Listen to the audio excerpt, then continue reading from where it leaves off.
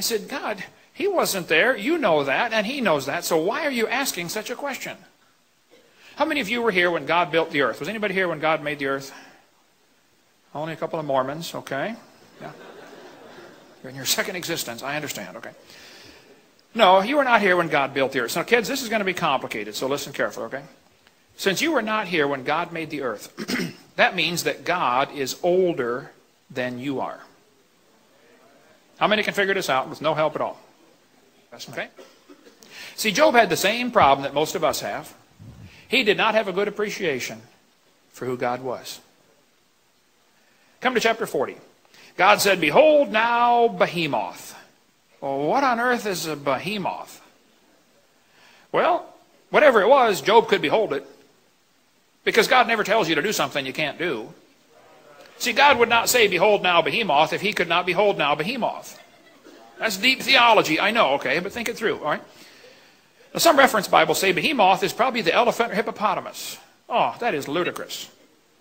I believe behemoth is the long-necked dinosaur. Now, there are 13 different long-necked dinosaurs, okay? There's the brachiosaur, the apatosaur, the cetosaur. He's got the big seat, okay? There's the blondosaur. You have to talk to her kind of slow, okay? I think behemoth is the brachiosaurus. It says he eats grass as an ox. Some people say, hey, my Bible says elephant, and elephants eat grass.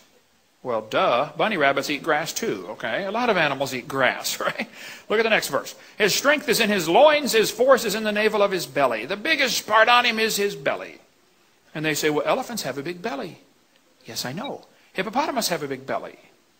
Brachiosaurus had a big belly. He has a big belly. So does he. One of the knuckle bones from a brachiosaurus. Now this will be kind of complicated, so listen carefully. The reason he had such big toe bones is because he had big toes. How many can figure that out with no help? 4, 5, 6. Okay. And the reason he had those big toes is because he had a big foot.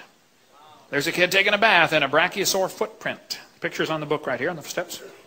And the reason he had that big foot is because he had a big leg to hold up. His front leg is 20 feet tall. That's about what it boils down to, isn't it? I mean, have you ever stopped and really thought who you're talking to? How big is your God? Hey, is your God big enough to tell you what to do and you just simply do it without question? For instance, does God tell you what kind of clothes to wear? Now, 1 Timothy says the women should dress modestly. See, my daddy always said, if you're not in business, don't advertise. Yeah, okay. God created the living creatures, every living creature. God made the dinosaurs. He made them. And Satan said, you know, there has to be some way I can use dinosaurs against God. But he couldn't fool Adam, not with dinosaurs. Adam named them.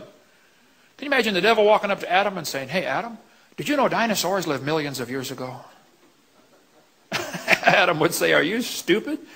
There's one in the backyard right there eating on a cherry tree. I mean, what do you mean millions of years ago? The devil couldn't fool Noah. I mean, he fed him every day.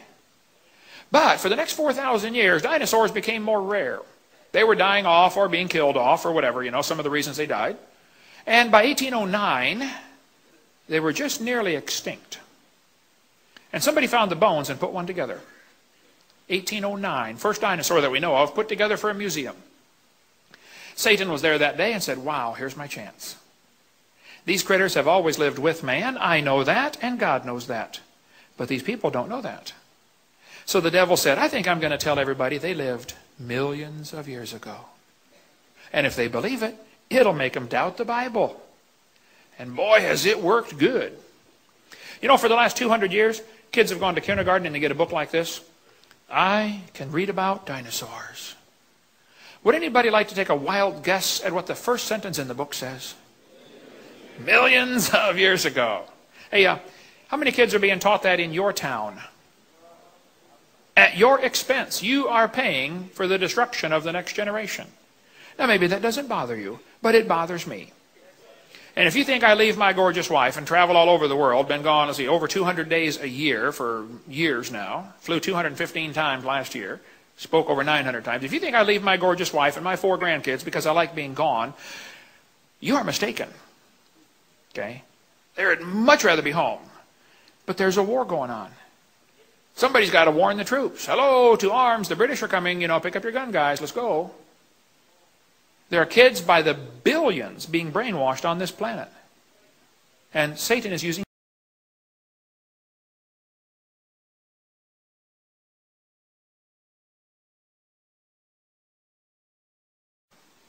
That's a big river. There's a lake in Scotland called Loch Ness. Has anybody ever heard of Loch Ness? Loch Ness is a huge lake, 24 miles long, a mile to a mile and a half wide, up to 900 feet deep. In 1933, the first year the road was put in, there were 52 separate sightings of the Loch Ness Monster.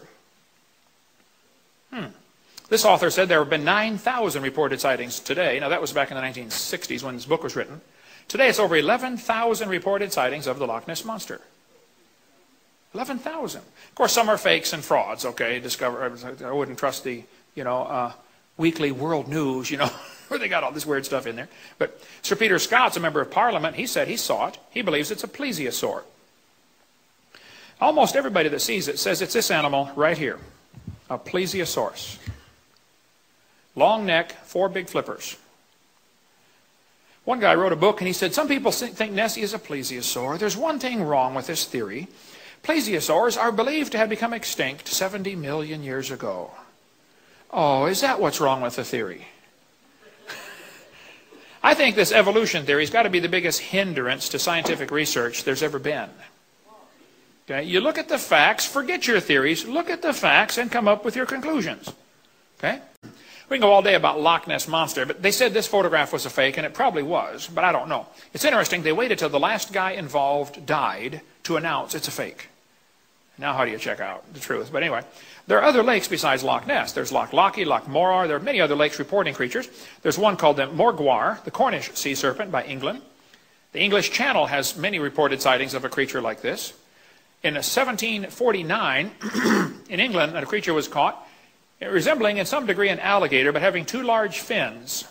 The body was covered with impenetrable scales. It had 5 rows of teeth. 1934, this thing washed up on the beach in Normandy, France. There's a guy standing there looking at it for scale. A couple of scientists reported this creature swam past their boat in Brazil in 1905. They reported the whole thing in a scientific journal. The creature had a long neck, 6 feet long, 2 feet high. The dorsal fin, was 6 feet long, 2 feet high, a small head on a neck about 7 or 8 feet long. 2 experienced British naturalists reported the thing. And again, we can go all day on reported sightings. This thing, in 1977, a Japanese fishing boat pulled this up in their net. It was 32 feet long, 4,000 pounds. They said, what on earth is that? Captain said, I don't know, but it stinks. When they set it down on the deck, it broke in half and pus oozed out everywhere. So they made a bunch of sketches, took a bunch of pictures, and shoved it overboard. A special stamp was made for Japanese mail in 1977. Now, some people argue that it might have been a basking shark, and I agree, it might have been a basking shark. But the fishermen on board said, we know what basking sharks are, we don't think it is, okay? Basking sharks, they tend to rot away, leaving the head part behind, but there's a basking shark right there. Okay? It could have been a basking, it doesn't matter to me. They said the protein is 96% similar, yes, I know, but nobody's ever seen plesiosaur protein, okay, to know what it's supposed to look like. Humans and apes are similar, but have many differences also. Anyway, there's a lot of arguments about that. It doesn't matter to me, but some people get all bent out of shape because they even mention, the Japanese catch of 1977. Russians report a creature in the lake up there. They call it Mystery of the Lake here. It will look like a dinosaur washed up on the beach in Russia in 1994. It was 39 feet long. This thing apparently is a doctored photo of a shark. Somebody with Photoshop, made it look like a plesiosaur, but actually it's a doctored photo. But so be careful. There's plenty of frauds out there, no question. But the existence of a fraud or counterfeit does not disprove the existence of the original. Right? This isn't really a science book anymore. It's a book about evolution. Somebody wants to make sure your kids believe that theory because it's part of a much bigger long-range plan toward a new world order.